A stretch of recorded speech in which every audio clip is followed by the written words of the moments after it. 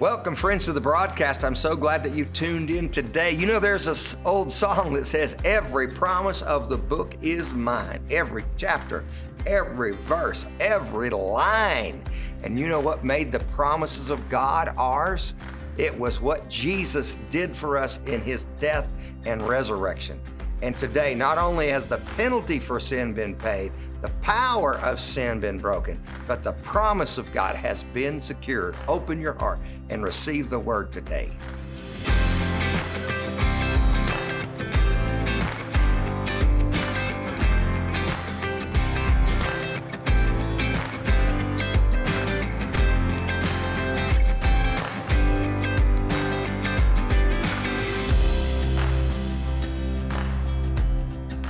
Friends, we're so glad that you joined us today for the program. I'm so glad that Aaron's here with me. We're sharing on redemption. We've been talking about that righteousness is the condition of the gospel. Amen? But redemption is the result of the gospel. And when you believe the gospel, you have been redeemed. And redemption, when you study it in a sense of the gospel, it's a past tense thing. It's already been paid. The price has been paid for our freedom, for our deliverance. We have been purchased by Jesus. And we talked about in the first program this week, we're redeemed from the curse of the law. We talked about a little bit about what that is. We're redeemed from the curse of poverty, the curse of sickness, the curse of slavery, slavery to sin, and the curse of spiritual death. Now, Jesus, when he comes again, will put that last enemy of physical death under our feet. And we also talked about how the price for redemption has already been paid. The penalty has already been paid. It was the price of the blood. Jesus paid the most expensive price in the universe. God paid for us with the blood of his own son, Jesus. Jesus paid for our redemption. Praise God. And we said the power of sin has been broken. Now, we haven't looked at this verse this week, but let's look into Colossians chapter 1.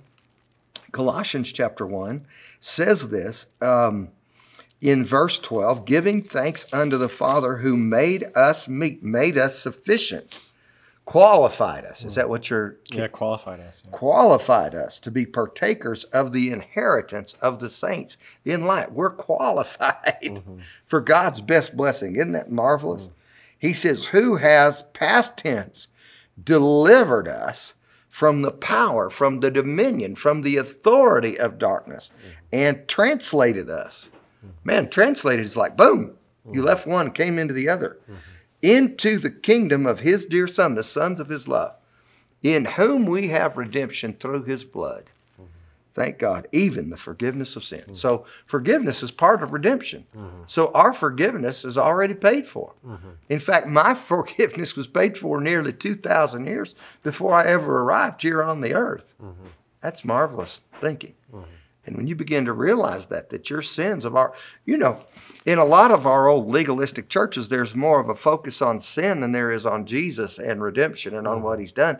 And when you do that, people focus on their sin and they're begging God to forgive them. They're begging God for the promises. And we are not begging. You never begged me when you were a child for bread. Did you? No. Never begged for a meal. Never begged even if you drank one of my Cokes out of the refrigerator.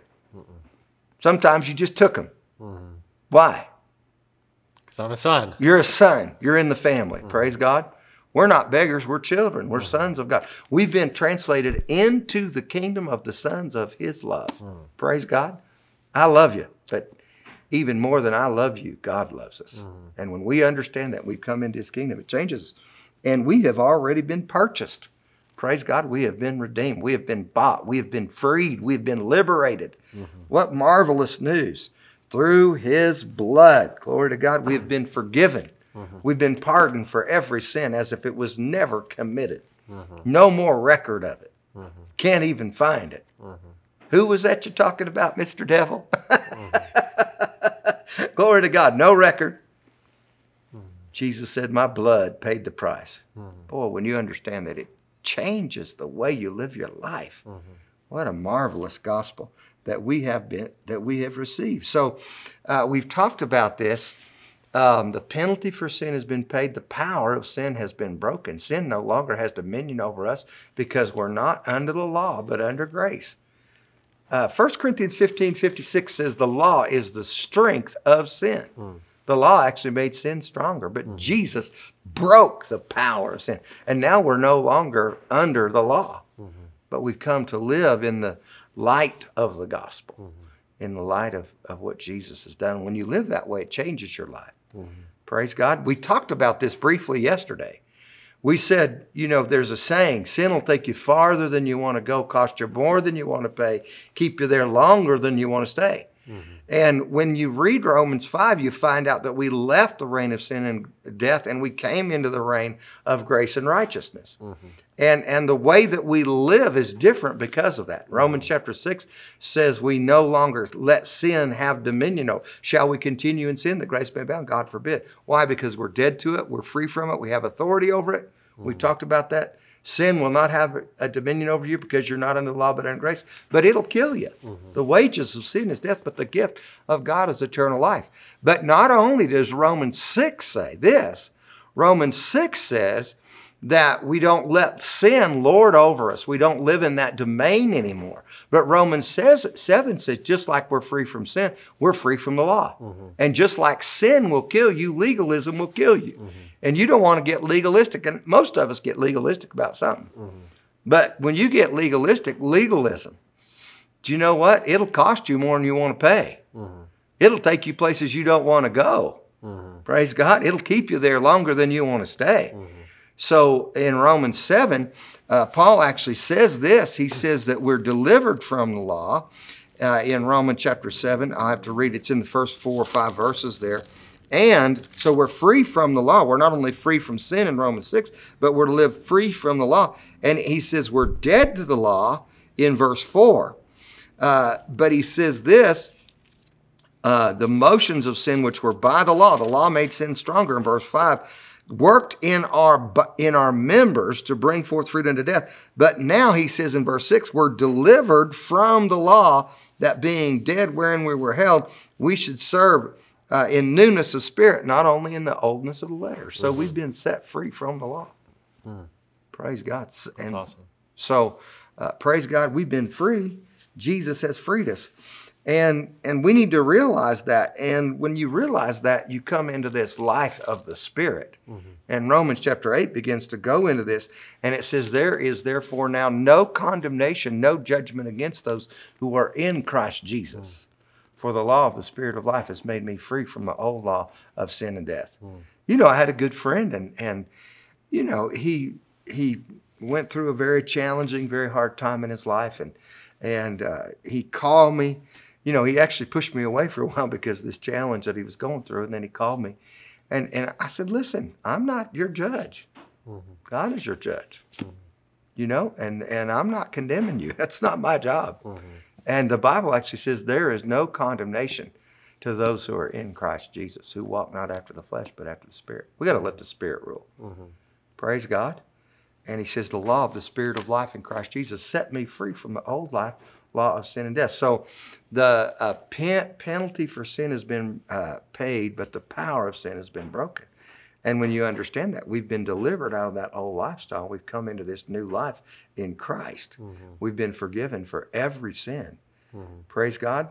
We've been redeemed from every curse. We've talked about that a little bit. Now, the next thing we find, if we go back over here to Hebrews, let's go back to Hebrews chapter 9, where we've been looking at a few of these scriptures for the last few days.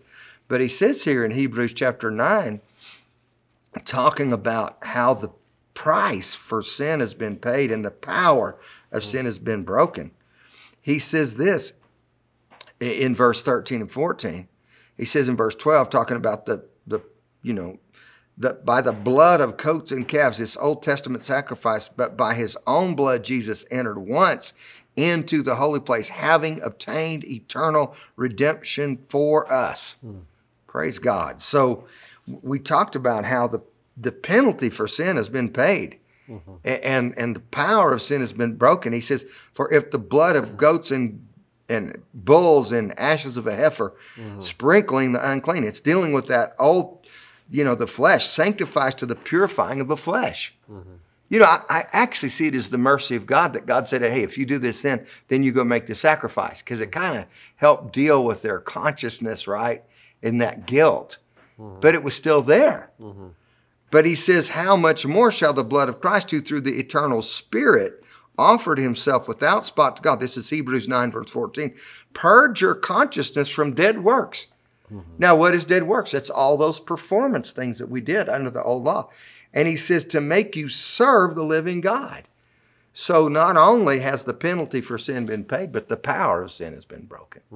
And that brings us where we can live in this new life, where the promise has been secured. So we're going to start reading. Aaron, why don't you read verse 15 through verse 18. So it says, and for this reason he is the mediator of the new covenant by means of death, for the redemption of the transgressions under the first covenant, that those who are called may receive the promise of the eternal inheritance. For where there is a testament, there must also of necessity be the death of the testator. For a testament is in force after men are dead, since it has no power at all where the testator lives.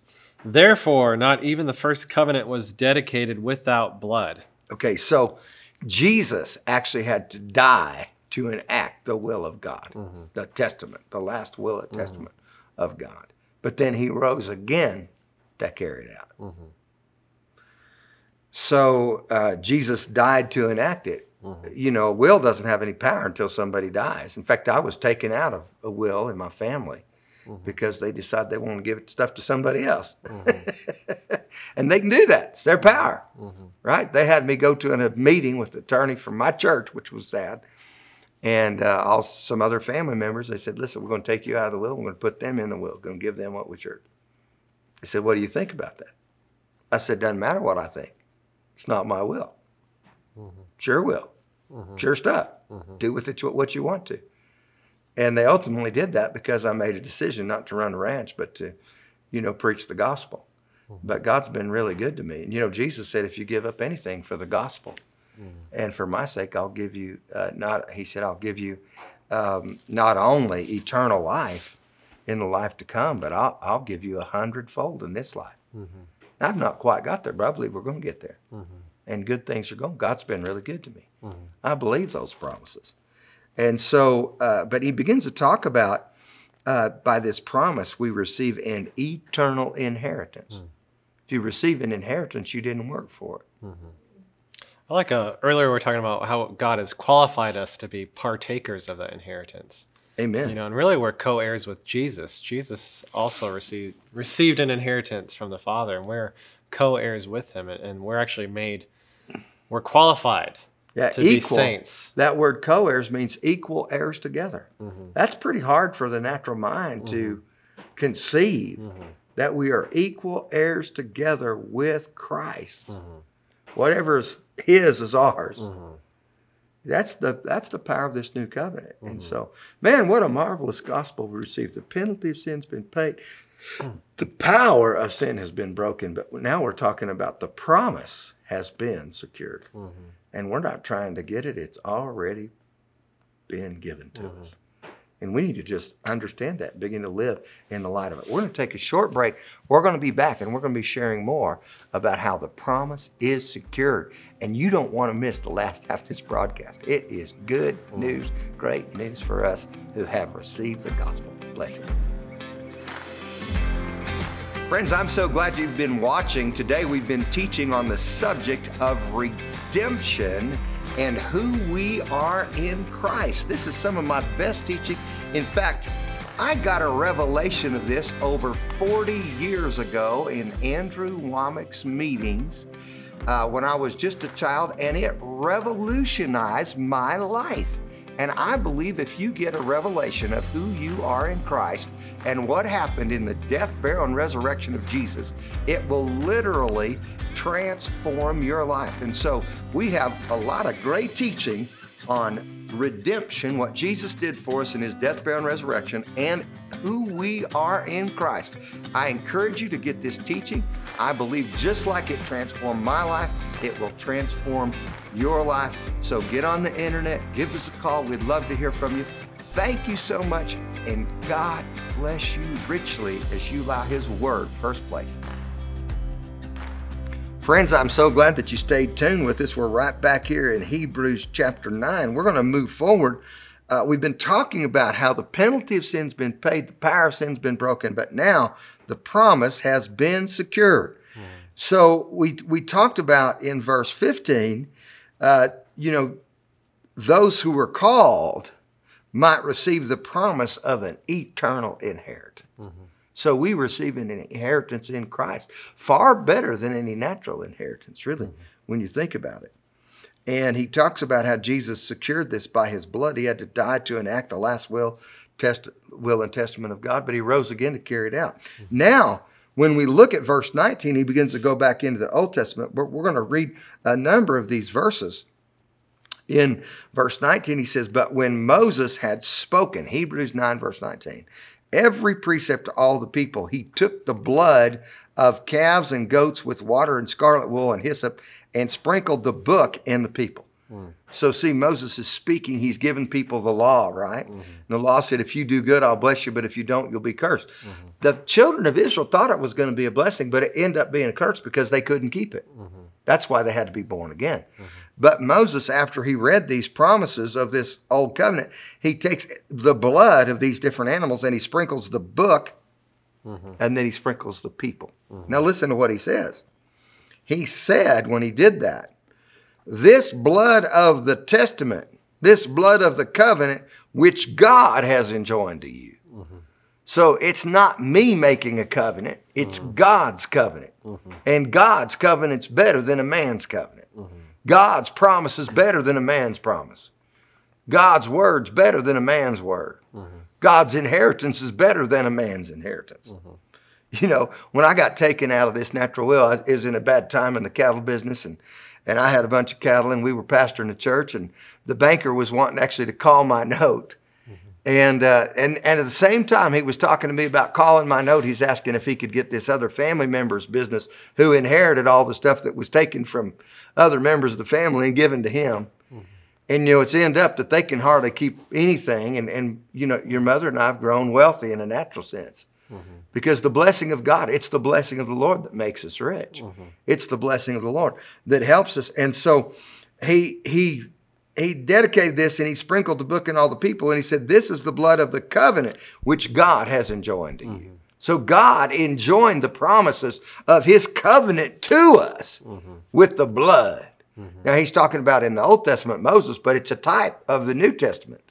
It's a type of the blood of Christ. And he says, moreover, he sprinkled both the tabernacle, right? Now the tabernacle today is the body of Christ. And he's talking, we have a better tabernacle and we have a better sacrifice, the blood of Christ. He sprinkled both he says, the tabernacle and all the vessels of ministry. Who are vessels of ministry in a New Testament sense? Believers are. Believers are. Every believer is a minister. Hallelujah. Praise God. As every man has received the gift, so let it minister the same one to another as good stewards of the manifold grace of God. That's 1 Peter 4, verse 10. So he sprinkled the tabernacle, the body of Christ, and the believers, we could say.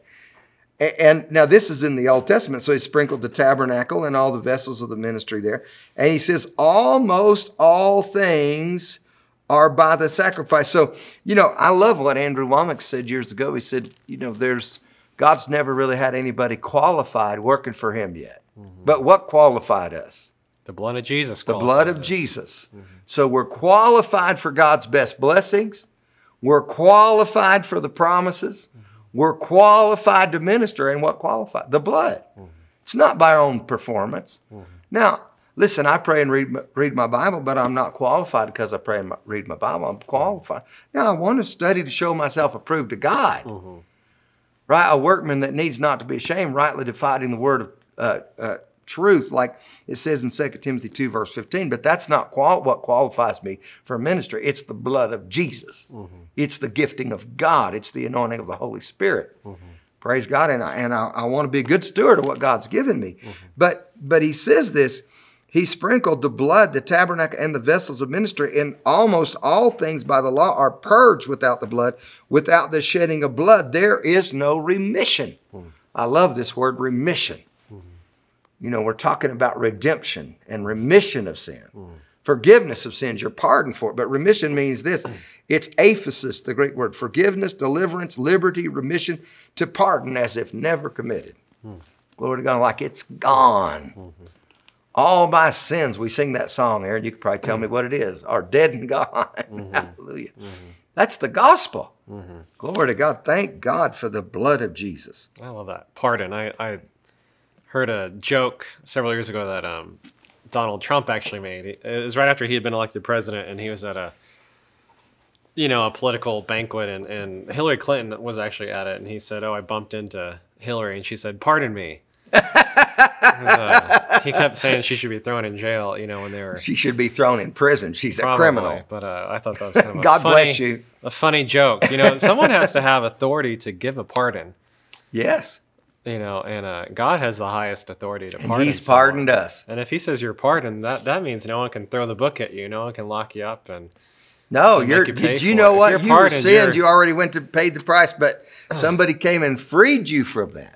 To pardon as if it was never committed. In fact, they talk about this having the record expunged. And it costs a lot of money in the natural, a lot of attorneys, different things to get a record expunged. But if it's expunged, there is no more record of the wrongdoing. You can't find it anywhere. Praise God. And it's like this, if you could just think about this. Say that we're in heaven's court, right? And say that I am the accuser of the brethren, and you are the accused, or you are the accused, right? And Jesus, okay, you'd be sitting over there, Jesus be sitting here, right? And Jesus would be your attorney, and God the Father's on the throne. We're going to let you guys watching today be the God the Father. And so the devil, I'm the accuser of the brethren, and I say, Aaron did this, and he did that, and he did something else. He stole my Coke. Whatever I could get against. Now, Aaron, there's not much I could get against you, but you live a very good life, very godly life. But there's a few things you've done wrong. But I'd be making all these excuses. And God the Father sitting on the throne, He says, what do you have to say about that? And Jesus stands up in your place. And He says, my blood paid the price. And the Father says, there is no record. There is no record. So the devil goes off shaking his head.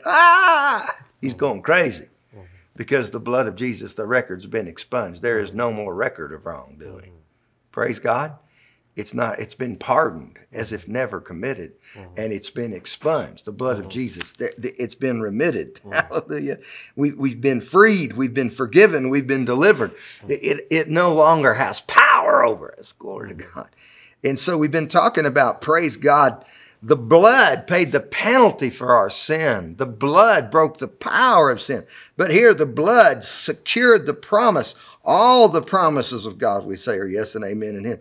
And so thank God. He says the remission of sin. He goes on and says this in verse 23. It was necessary that the patterns of things in heaven should be purified with these. This was just a type. These sacrifices, but the heavenly things themselves with better sacrifices than these, talking about the blood of Jesus.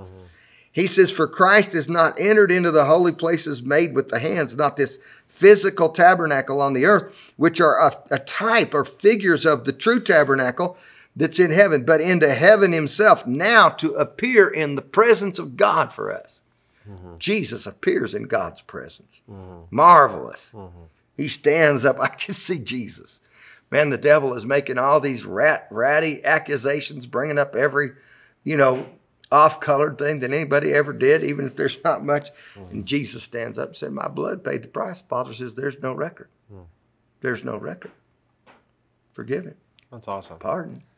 A couple of years ago, I hired someone to research the Perdue ancestral line, and it's interesting what these people can find through public record, and they have the Perdue public records going back 14 years. Different divorce settlements, 14 generations, wills, but even the Perdues came from France to England and then to Virginia, and there's a Perdue, Malachi Perdue fought in the Revolutionary War, but they settled in Virginia, but there was a Perdue that fought in the Civil War on the Confederate side, and there's a record of a presidential pardon for that Perdue who fought Oh, wow. on the wrong side. So really, like, if you fought on the Confederate side, you were an insurrectionist. You were committing high treason.